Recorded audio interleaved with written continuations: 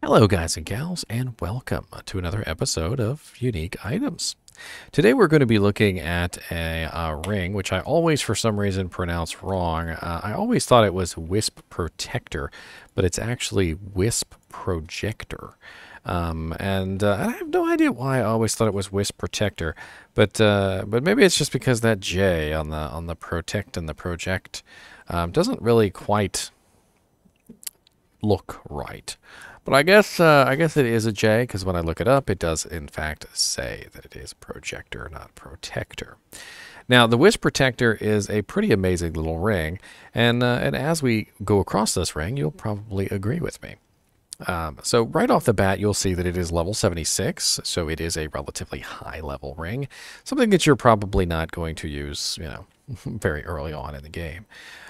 We do have a 10% chance to cast level 16 lightning on striking, which is a rather large amount of lightning. Level 16 is really high, and although level 16 lightning on a non-sorceress only does 1 to 207, you can actually synergize this with sorceress abilities. So if you were to make some sort of like melee sorceress who has lightning synergies, you could potentially utilize this in a melee way to, fire forth rather powerful lightning attacks.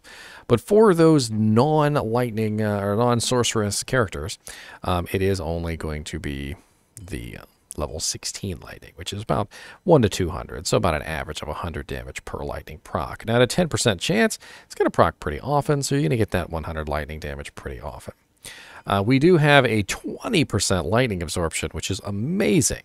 And that 20% lightning absorption is a variable, unfortunately, which does mean that it is between, I believe it's 10% to 20%. So when you find this ring, there is a very good chance it can be in not the greatest shape. And there are other variables as well as we go forward. We also have 20% better chance of magic items, which is a variable of 10 to 20%. Again, they're teasing us. Now, having Magic Find on a ring like this is absolutely amazing. Is it the highest Magic Find that you can possibly have on a ring? No. But it is Magic Find on a ring that is more than just Magic Find. A lot of the times when you have an item with Magic Find on it, it's all that it does. It doesn't do anything else. It doesn't help your character. It doesn't give you damage. It doesn't do hardly anything. And there are very few items in the game that are exceptionally good and also give you nice magic find, like, for instance, a Harlequin Crest Shako. The Wisp Projector is definitely one of these, because not only does it give you 20% better chance of magic items, but it also gives you 20% lightning absorb, which is absolutely amazing. We also get some other interesting effects over here, like level 7 Spirit of the Barbs, level 5 Heart of the Wolverine, and level 2 Oak Sage. Now, these are all little spirits, and these little spirits can be summoned to help you out on your way. So if we were to summon these spirits, I do believe some of them work and some of them don't, but we will test them right now. So first off, let's start out with Oak Sage. Oak Sage is the one that increases your life, and since I'm on a barbarian, let's go ahead and beef ourselves up. And as you can see, now I'm rocking 2,628 life, because the Oak Sage is giving me 35%, and I'm also getting a nice bonus from my battle orders. Now, we can also summon forth the Heart of the Wolverine, which is the attack speed and damage. Attack rating and damage. He will have a 25-yard radius, and as you can see, it's 53% attack rating, 48% damage. And as long as he is alive, we get that nice little bonus. And then we can also summon forth the Spirit of the Barbs, which is the Thorns version. And the Thorns version gives us a 110% damage returned. Now, in Diablo 2 Resurrected patch 2.4, they have promised to do several things to the druid spirits.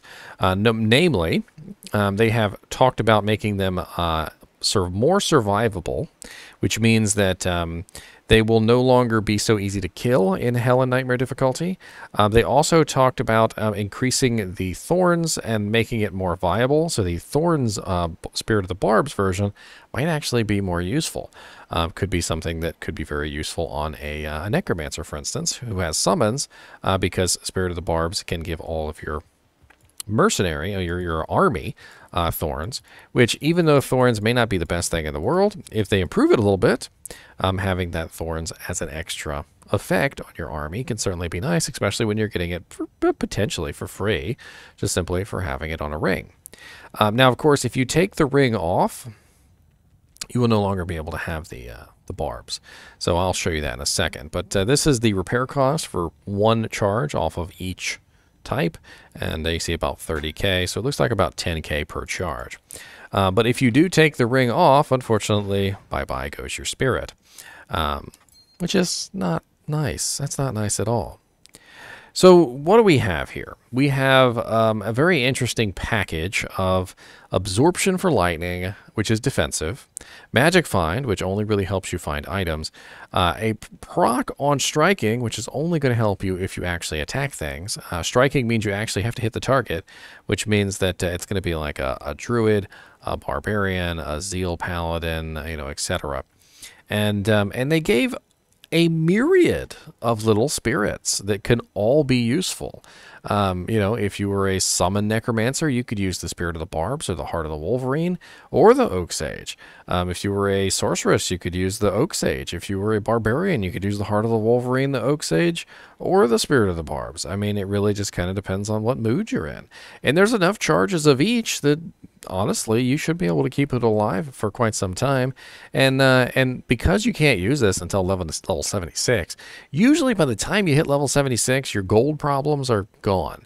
You figured out a way to farm gold effectively. You usually have a very nice magic find character, and that magic find character is just slurping in the gold. He's going into council. He's getting like 20, 30,000 gold per council member, and he's doing just fine on these. So in 2.4, we'll have to test this and see if the spirits have really been, beefed up enough to be viable. But I can totally see using these spirits to help beef up armies, especially, and definitely a very, very nice ring all around. Is it going to fit into every single build? Maybe not. But I would rather prefer to use this as a magic find character over this. And granted, the Nagel ring has its place. It has its day. It's a level 7 magic find ring, and it has a very nice amount of magic find. More than the Wisp Projector. But if I'm in a high level situation, farming hell difficulty, I would rather have the 20% lightning absorb. I would rather have the little spirits than the basically nothing that Nagel Rain offers me. Now, where can you find a Wisp Projector? Wisp Projector is a relatively high-level ring, so let's look up Wisp Projector on the website. We're going to be using Silo Spen. Silo Spen is really nice to use specifically for this kind of thing, and you can type in exactly what item you're looking for. You could go to bosses. We're going to say it's about 150% magic find, and then I'm going to sort by probability. And it looks like to me the highest possible chance to get this is Baal in Hell difficulty, with the second is Diablo in Hell difficulty, and then the third being Mephisto in Hell difficulty. Really not a lot of other good options there. And then as for super uniques, there is a very high probability, well, no, sorry, that's actually pretty crappy, but Neelathak has a pretty good chance of dropping it. And Hephaesto, the armorer, has a decent chance, but he's about twice what Neelathak is, and then the Cow King has 4 times the chance in terribleness to drop it as Neelathak does. So, not the greatest there. Let's take a look at regular monsters and kind of get an idea by area. So I'm seeing a lot of Worldstone Keep. I'm seeing a lot of Throne of Destruction. I'm seeing a decent amount of River of Flame, and a lot of Forgotten Temple, Ruined Fane, Disused Reliquary. Basically, areas where the in Act 3 where there's the little temples. In the pit, there's quite a few monsters in the pit that have a chance to drop this. So yeah, it's interesting little zones. And of course, dropping from regular monsters is a lot more rare than dropping from like Bale or Diablo, so keep that in mind. As always, I do appreciate you guys and gals watching my videos, and if you're looking for a Wisp Projector, I hope you find one. It is a nice little ring. I think I'm actually still looking for one for myself on my Necromancer, because I'm trying to move away from Nagels at this point. Anyway, as always, I do appreciate you guys and gals watching my videos, and keep watching.